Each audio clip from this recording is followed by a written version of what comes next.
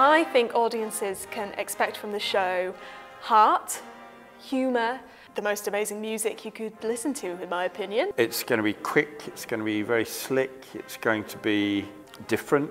The music is played live, there's no miming. We have a really great creative team, a really, really good cast. Like, everybody is so good, so talented, especially the guys who play the music instruments. They are just amazing. Every sort of subplot has so much heart and grit, and something that anyone can connect to, whether that's love, whether that's a feeling, a relationship to a particular family member or something like that. It's funny, it's really, really funny, whether it's laugh out loud funny, chuckle in your seat funny, it's just really, really funny. The set design is just wonderful. It's great because it's so sparse, but it has so much to it, and because we're doing something so different and unique, that's what makes it so special.